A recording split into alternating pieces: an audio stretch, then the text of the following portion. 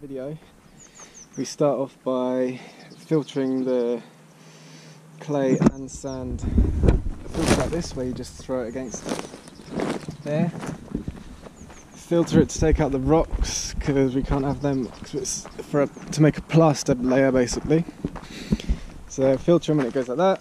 Then we use a fine screen to make the clay slip, which is this mixed with water, and we use that as a glue on the wall. So you start off with clay slip, and then you paint the clay. Well, you first of all wet the wall, then use the clay slip as a paint, and then as a kind of paint glue, and then on top of that you plaster by hand. And so we've made 4 different mixes with different quantities of sand to clay. So with clay to sand, sorry. So in this one, 1 clay, 1 sand. This one, 2 clay, 1 sand. And this one, 4 clay to 4.5 sand. So at the beginning of the day we did the pot test, and you put about 1/3 of earth and the rest water into a pot, shake it, leave it for an hour. After that time it should start settling out into sand at the bottom and clay above, and then silt above that if you have any silt. Ideally you want to wait until the water is completely clear above it. That will take a few days to a week. But from here we can see that, yeah, maybe it's even like 70% sand and the rest clay, which is almost ideal, but we found that we needed to add a little bit of sand to the mix in order to make it not too sticky. So the first thing we're going to do is filter some clay to get going with, and today we're going to be doing clay tests and applying them to walls and doing the various tests that you need to do. So I'll try and do this with one hand. Just chuck it onto the filter. That we discard, and this is type our mixes. It's the first mix for the wall, so it's quite rough, so it doesn't matter. It's about 1 centimetre filter.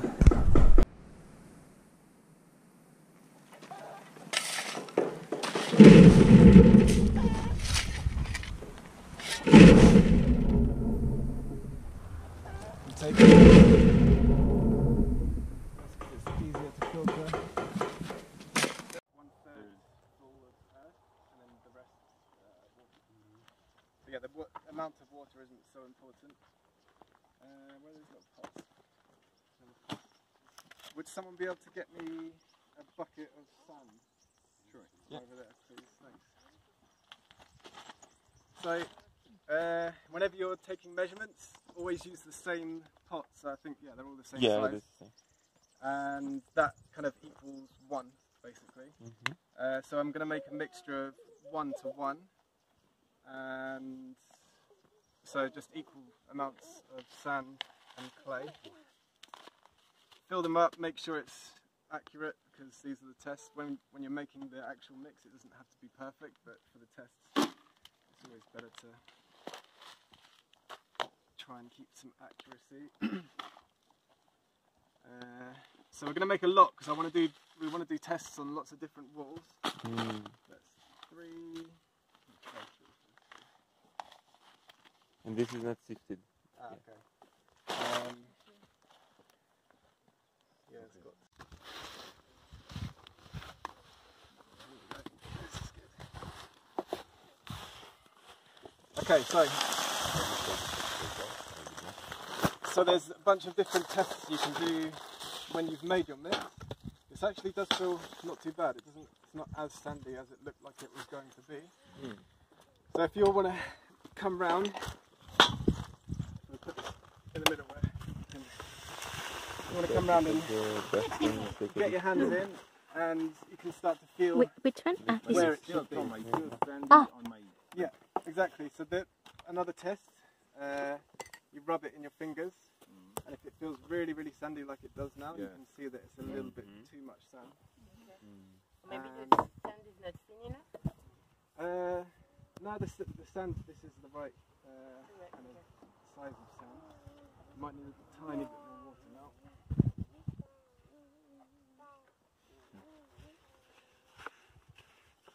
Okay,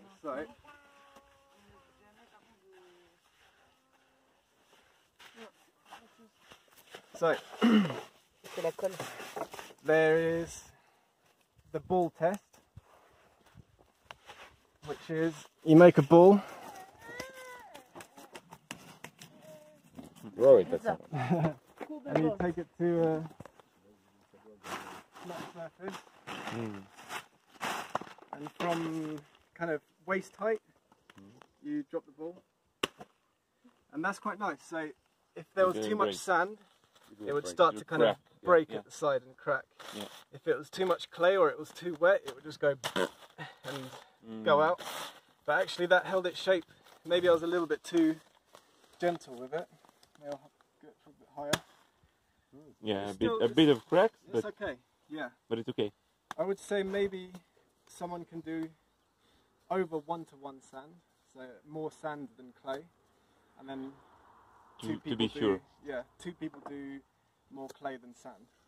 Like a bit. At one bucket different? Maybe half. Yeah, it could be half. We'll have a think about that in a minute.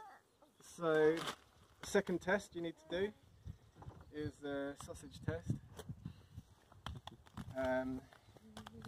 Make a sausage, and it has to be able to hold its shape at least 2.5 centimeters from the outside of your thumb. And if it holds its shape, it's still, and then it breaks, but it's much more than 2.5 centimeters.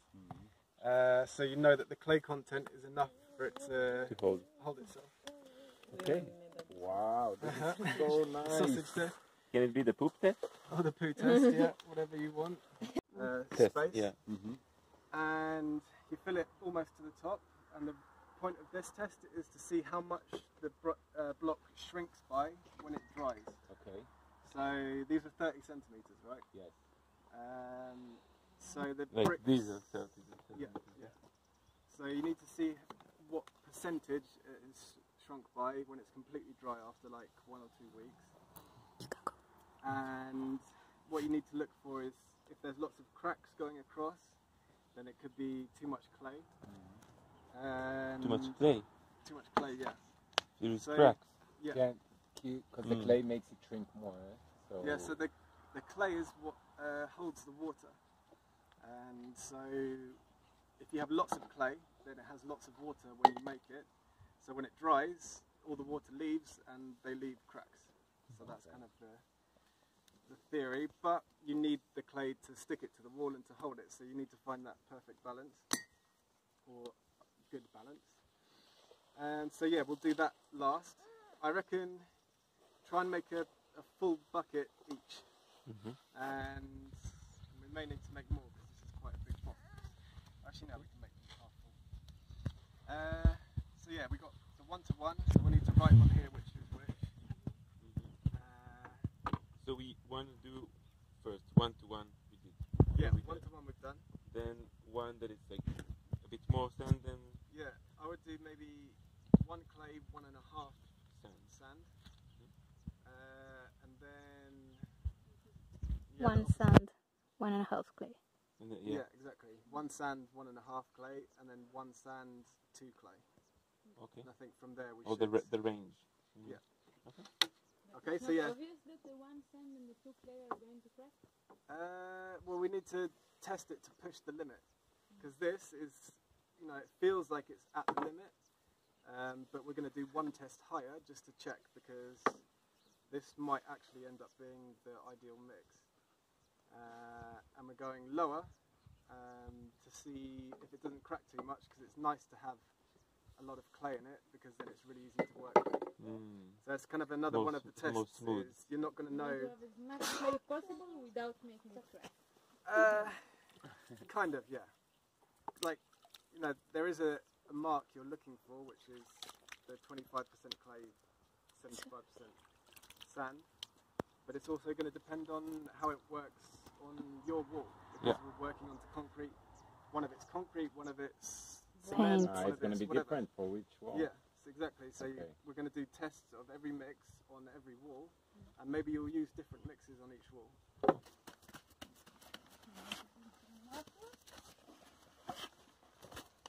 So when these are dry, you push it to one end, measure the space here, and then find that out as a percentage of 30 centimeters. Okay. It can't be more than 4%. That's nice to know. That's a good system. So yeah, the longer they are, the better. Then you can see Make me exactly how think much of they the shrunk. But the village of San Pedro.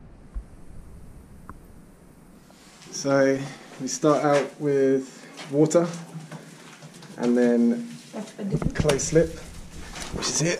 There you go. And the clay slip is fine filtered clay with sand. Then make the first application by hand or with a tool if you want. Pushing it really, really hard into the wall.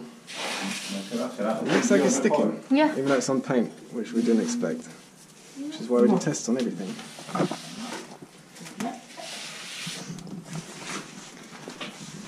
So we've got 3 different types of wall here. So we're doing tests on each one. And yeah, we mark out which one is which, and then exactly the same process for each one. A bit of water so the wall's not so dry that it just sucks all the water out of the mix. Then the clay slip, which is this, and then the plaster. So now that we've applied all of the mixes onto the wall, we've got to leave them to dry. If it's in a sunny spot, then we'd have to cover them with plastic to keep them in the shade, and also consider spraying them, like misting them with water, so they don't dry too quickly. And then after they dry, we're going to see if they come off the wall quickly. So you kind of tap it with a hammer and see if it comes off as one piece. If it doesn't, then it should be okay. Also seeing how it holds up against scratches. Again, you can use the sharp side of a hammer.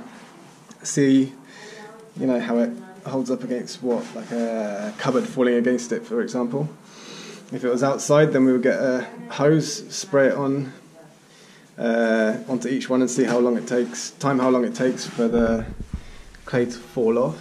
And also, we want to see when it's dry whether it starts to dust off when you brush it.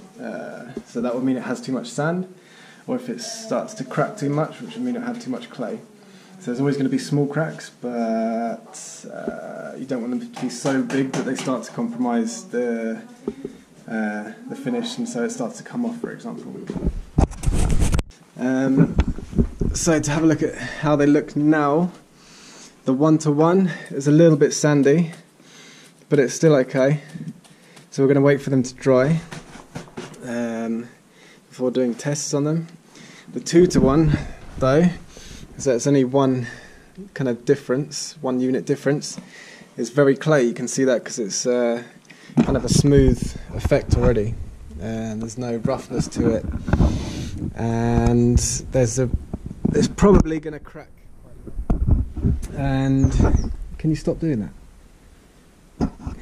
This one is probably going to crack quite a lot. This one is probably going to dust sand quite a lot, and we're not going to know until they're completely dry.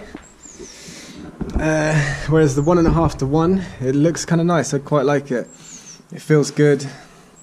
It stuck well. It was nice to work with, which is another kind of parameter, as whether they're nice to work with. And so there's 4 different types of walls here. One is breeze block with cement, one is bare breeze block, one is paint, which is probably going to be the hardest to work onto in terms of sticking, and one is kind of plastered cement, concrete, so it's smooth plastered. So it's not ideal, but it is possible. But we do need to do the tests and need to be thorough with the tests. Onto a cob wall, though, you could even play it by eye, by ear, by hand, as to what you think might work. And because you're working clay onto clay, you've got a pretty good chance that it's going to stick. But with all these surfaces. The only one I'm really confident with is the breeze block, because we've worked onto them before, and it's got these joints here which are really rough, so they act as a great key, so that you can kind of push the cob into the bricks, into the joints, and it creates a really strong between the cement blocks and the clay. Whereas if you were to do just this flat surface, it might not be so easy to make it stick. This one is also quite nice. It's got lots of rough bits, lots of keys where we can push it in and it will hold it. This one, it's rough, but you know, it's a modern paint, so it's going to be the least easy to stick. So in the end, we just made a little test here, just painting directly with slip, which is the fine filtered clay with water, just to see how it looks, because, you know, maybe they'll end up just doing a paint on here because it's already kind of been rendered. It's not totally smooth, but it's not really rough and offensive. So if these mixes don't really stick very well, we can just do a paint on that particular part. Then we've got the outside space, which is a smooth cement render. Again, not ideal. This is probably the second worst out of the 4 to work onto, because there's no keys, but you know, it's semi-absorbent, so you know, it might be okay. But we've done the 4 different mixes on the 4 different surfaces, because it might end up that we do you know, a 1-to-1 in here, but a 2-to-1 here. But we're going to have to see that in the end. If we are working, well, they are going to be working onto this in the end. So you can see it's getting direct midday sun. So in this case, it would put up some sort of tarpaulin to stop the sun hitting it directly. If it dries too quickly, then it can create an air gap between the wall and the render, and it just fall off. So yeah, if you have a mister to kind of mist it with water during the day when it's drying, it'll help it to dry more slowly. So kind of like cement, for example, where the slower it dries, the harder and stronger it gets.